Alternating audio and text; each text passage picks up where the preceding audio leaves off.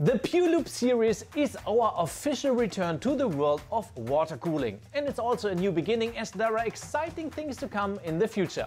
Which is why we want to educate you about some of the basics of water cooling. In many ways, water cooling works quite differently than air cooling. Increasing the rotational speed of an air cooler fan has a direct effect on the speed of the condensation of the cooling liquid within the heat pipes, and thusly more or less immediately influences the cooling circuit and cools down the CPU. In the world of water cooling, other laws apply. Short-term peaks of the fan rotations are irrelevant, as the water temperature remains unaffected by temporary loads due to the water's inertia. And water is an excellent energy storage medium. 100 grams of water are capable of storing just as much thermal energy per degree Celsius as 450 grams of aluminum. When we take a look at our technical data, we will see that the high-speed versions of our PureWings 2 fans create 26.6 decibels of noise at 50% load and 39.5 decibels at full speed.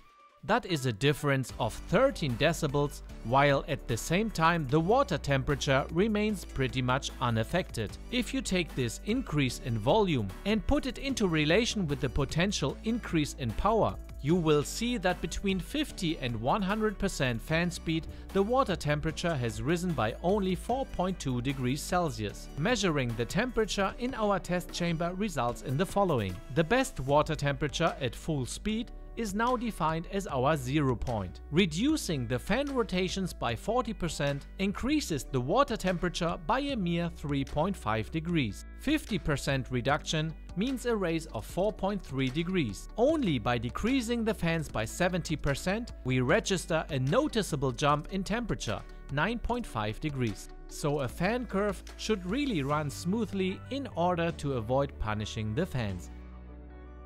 The performance of a water cooling system is also highly dependent on the water flow between the radiator and the base plate of the cooling unit. The pump of our Pure Loop uses the 12-volt SATA connection and always runs at 100%, which facilitates optimizing the cooling adjustments, as it only leaves the aforementioned fan speeds as an adjusting screw to keep the inert water as cool as possible. Most computer users directly jump to their Windows after building their system without giving much thought to the UEFI. That's not much of a problem when using an air cooler, as they usually run without any problems at default settings. With a water cooling system, on the other hand, it is very much recommended to manually adjust the fan curve. Most manufacturers of mainboards offer a dedicated software for doing so, even under Windows, but most people even ignore these, which is a pity, as individually adjusting a fan curve really works miracles in regards to the possible noise of a system. So that's about the theory. By the way, the size of a water cooling system has the same results as the size of an air cooler. The bigger the radiator, the bigger the cooling surface, which directly results in a better cooling performance and a quieter operation. We have prepared another video for you which shows you how you optimize your water cooler with the right setting so that you have the best performance and the quietest operation. Check it out and stay quiet.